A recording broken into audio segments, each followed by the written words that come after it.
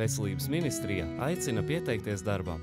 Ja esi ārsta palīgs, medicīnas māsa, māsas palīgs, vecmāte, fizioterapeits vai ergoterapeits, vēlies atgriezties profesijā vai esi jaunais speciālists.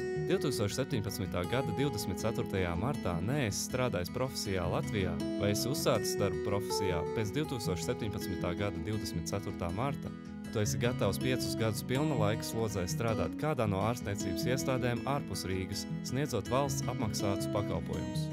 Slimnīcā, ģimenes ārsta praksē vai psihiatrijas praksē, neatliekamās medicīniskās palīdzības dienestā, un tu neesi sasniedzis pensijas vecumu, tad tev ir iespēja saņemt 3 dažādas kompensācijas.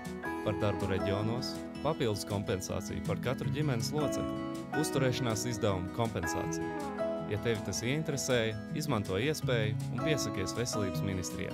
Plašāka informācija zvanot pa tālruni 67 87 60 13.